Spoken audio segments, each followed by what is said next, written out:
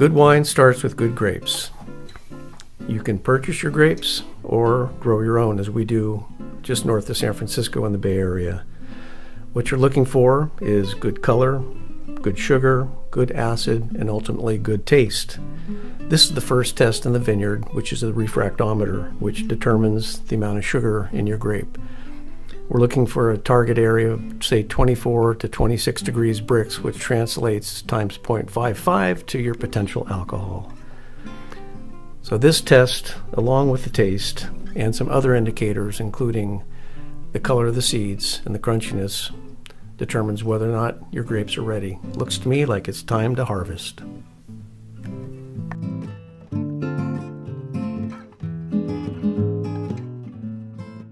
This is the crusher destemmer.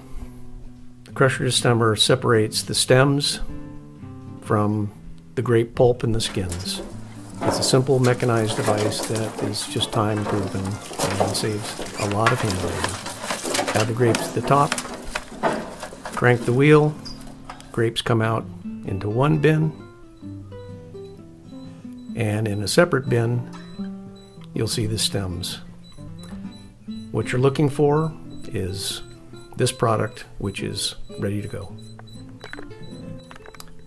Now it's time to pitch the yeast. Select a yeast that's appropriate for your grape varietal. Start by hydrating the yeast in warm water, a little bit of sugar. Let it set for about 10 minutes until it becomes active, and pour it into your tank. Mix it in well. This is the beginning of primary fermentation.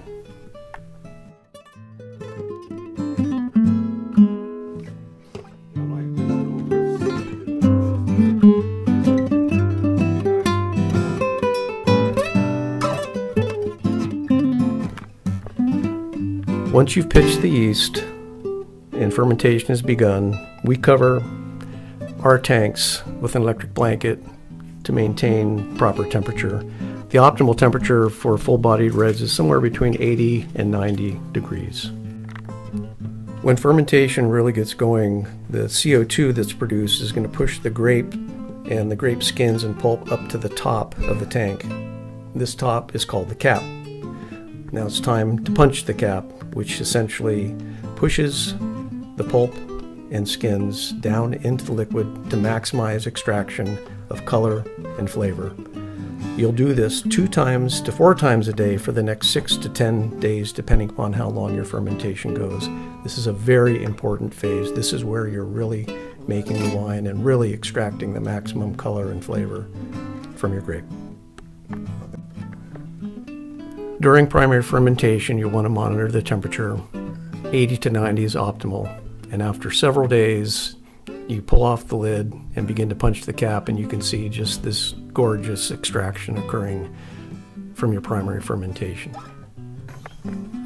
Once primary fermentation is complete, it's time to press. We use an old-fashioned basket press. Assemble it outside. You can buy one, rent one, or borrow one. Assemble the press and transfer the wine from the tank to the press. Nothing high-tech.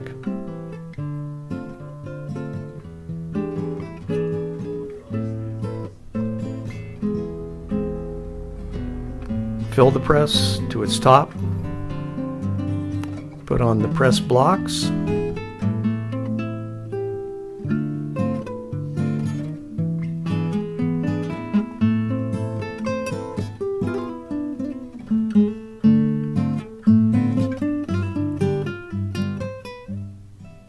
Lower the press head onto the top.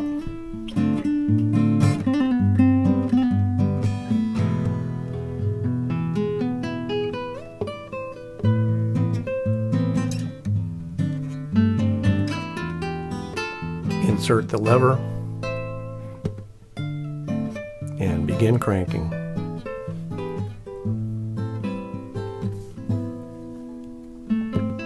This is your first opportunity to taste your wine. You press your must until it's to its full extent, until it's dry.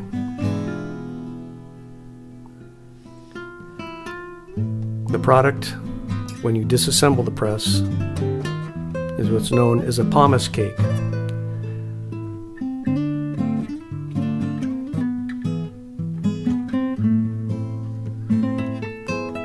This cake can be saved and heated in a temperature-controlled apparatus to produce grappa,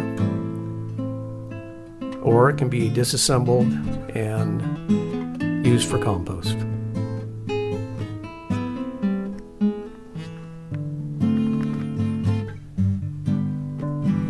The pressed wine goes into a variable volume tank, a little bit of potassium metabisulfite. Insert the lid and pressurize the seal,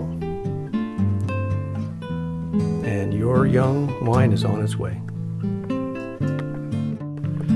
The backbone of every good winemaking operation is a good sanitary line. You'll want to maintain a basic laboratory with scale and devices to precisely measure out additions of sulfur and the concentrations of your cleaning agents. After 2 months in the tank, it's time to revisit your wine. Measure out 20 parts per million potassium metabisulfite for addition to the wine tank once you open it.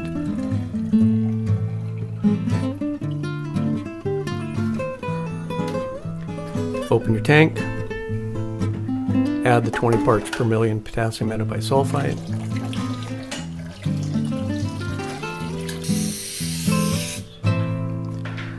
Prepare the receiving tank, and it's time to do what we call racking. That is transferring the liquid off the solids. It's a good time to taste and evaluate how your wine's coming along. And as you can see, this is what's left in the giving tank. This tank goes through a sanitation line, chlorinated trisodium phosphate with a water rinse, a dilute citric acid with a water rinse, and then a final. Everything final gets a small concentrated potassium metabisulfite dip just to assure good sanitation. Fill your new tank, replace the lid, pressurize, and you're ready to go. Midway through the fermentation, we open the tanks to taste the wine and evaluate its progress. With most varietals, we like to add toasted oak staves. These staves add a hint of vanilla, caramel, and coconut to the finished product. We leave them in the tank for the next 1 to 2 months and evaluate at blending. It's springtime now, and your wines have been in the tank for 4 to 6 months at least. It's time to taste. Pull a sample of each one of the varietals, put it in a pitcher, set up a table, and invite some friends over to sit down, taste a sample, and evaluate.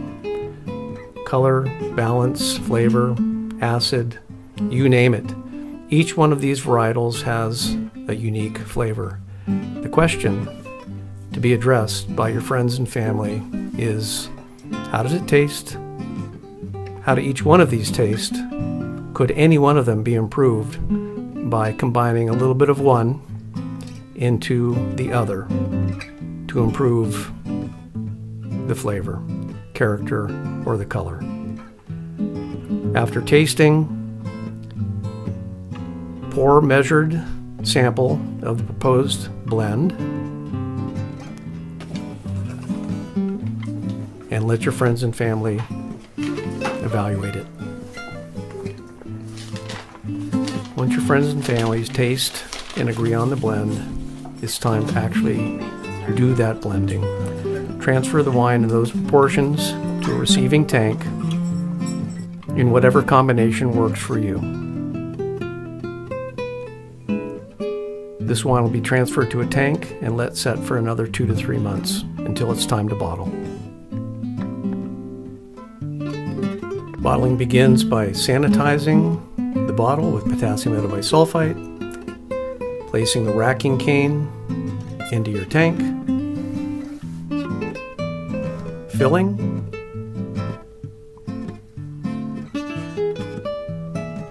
corking,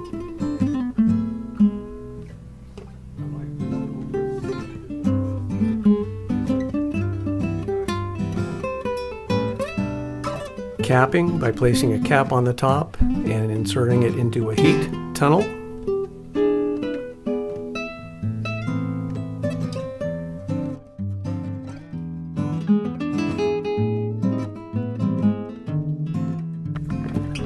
Label